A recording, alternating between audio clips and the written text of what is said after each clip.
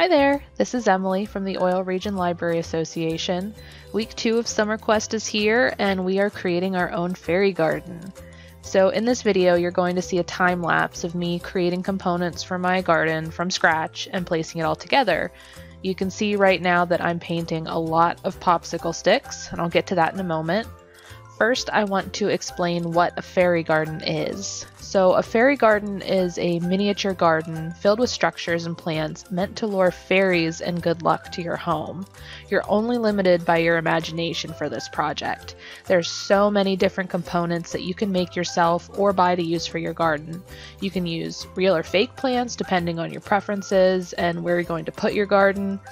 I really wanted to show everyone how you can make your fairy garden with items you can find around your home. So I had a ton of popsicle sticks at home, so I made most of my structures out of those. So what I'm doing on screen right now, I'm painting popsicle sticks to use for the different structures that I am making to put in my garden.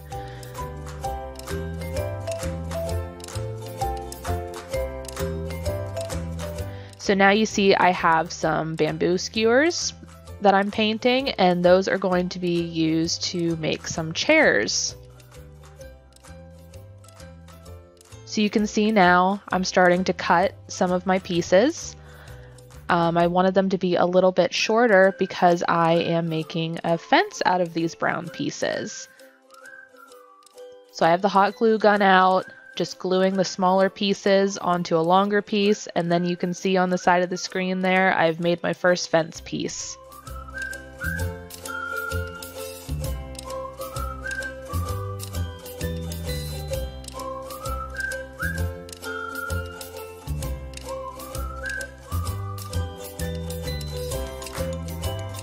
So there you go, there is my finished fence piece.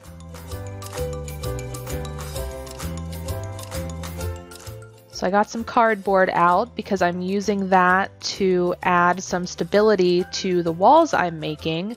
These yellow popsicle sticks that I'm using are going to be a little house. So there are so many different ways, so many different materials that you can use to actually create pieces for your garden. You don't have to make a house, you don't have to make fences, you don't have to make any of the things that you're seeing me make here. You can make whatever you want out of whatever you want, whatever you have around the house. I just happen to have, again, lots of popsicle sticks, so that's what I used.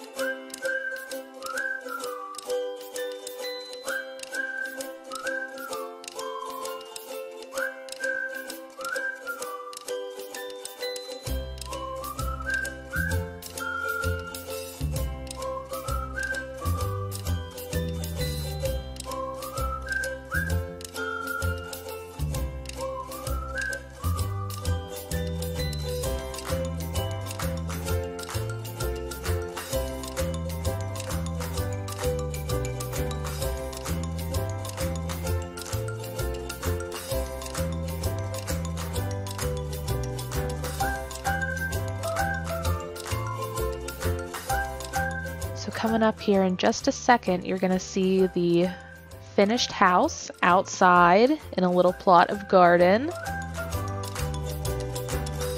So now I'm moving on here to create something else. I am making a small ladder. I'm using the bamboo skewers for these. Just cutting them into little pieces and carefully gluing them together with the hot glue gun. So here's my finished ladder, just leaning up against a rock. So now I'm moving on to creating some chairs. Now this was a really challenging part to make. There's probably better ways to make chairs for your garden, but this is what I came up with. So I'm cutting the bamboo skewers, I'm piecing them together, gluing them together carefully, putting the legs on, and you'll see here I have a piece of twine and I'm going to wrap that around the frame that I made to make a sort of cushion. So you'll see up in the upper right hand corner of the video there are a couple finished chairs up there. So I saw some cute ideas online on how to make some tables for your chairs. I saw some people taking corks and taking a bottle cap and gluing the bottle cap on top of the cork, and the bottle cap serves as the tabletop. So coming up in a second here, you're going to see the finished chairs out in the garden. You'll see I used a terracotta pot upside down as a table. You'll see in another picture that I used the little plastic thing that comes in the middle of your pizza that kind of looks like a table as an actual table. So then I went outside. Luckily I had a bunch of sticks laying out in the yard, so gathered those up, gathered some rocks, and you'll see I'm going into the shed and got a lot of terracotta pots in there, so I grabbed a couple more to use. So this is just a little accent piece that I made. It's just a little campfire. So I just took some sticks from outside and a little bit of twine, tied it around the top, and there's my little campfire.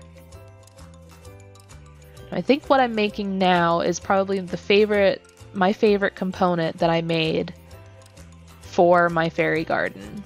So I'm taking a terracotta pot and I'm taking a bunch of the sticks that I got out in my yard, and I'm gluing those around the outside of the pot. This is turning into a little wishing well.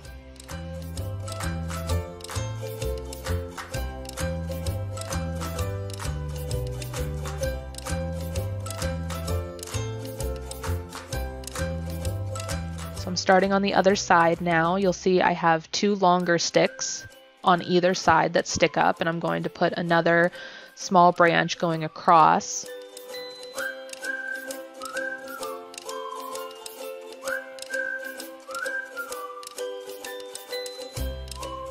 So there I'm gluing that other piece on, and then I'm going to take some twine and wrap it around there. And then I'm going to take another piece and hang it down from the middle so it looks like a line to hang a little bucket down into the wishing well.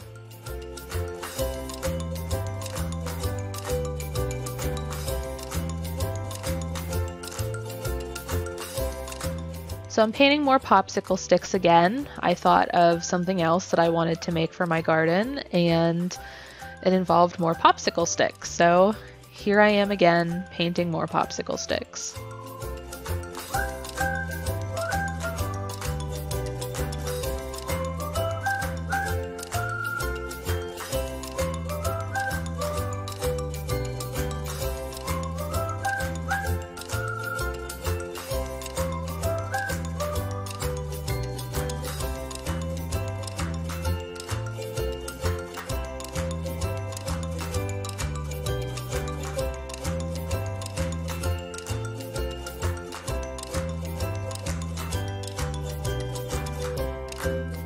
So you see I'm gluing some pieces together now.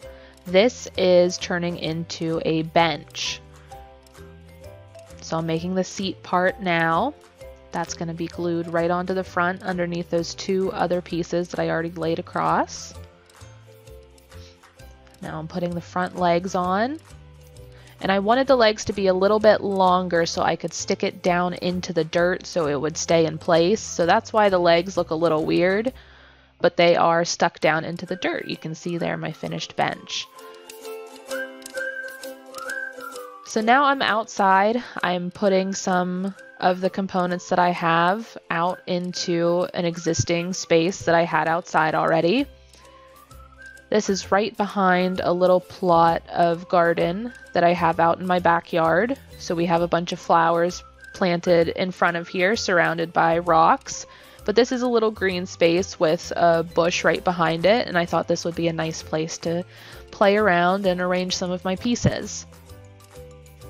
So there are other ways that you can decorate out front of your little fairy garden. Like if you have a house, you can use rocks to make a path leading up to the front. You can use other types of rocks. You maybe paint them blue, or if you have some decorative rocks that are already a bluish color, you can run those through to make a little river.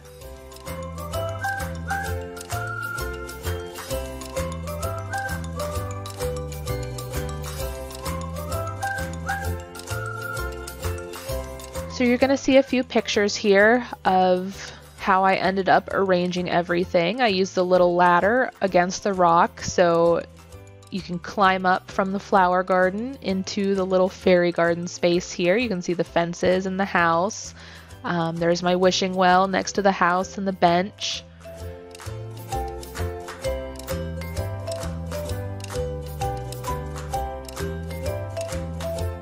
So here I have a container, a little pot that I'm putting some of the pieces in, just to show you what that might look like. So I'm putting down some floral moss along the edges to add some green space, some grass. I have some decorative rocks that I put out front for a path. I have some fake succulents that I put in there, and the small ladder that I made, and the campfire I just put down there. So you don't have to use fake components for if you're putting it into a smaller pot like this. You can for sure use real dirt, real flowers, real everything, but this is just what I had on hand and decided to do. So you'll see coming up here is a picture of how these pieces look arranged in the container.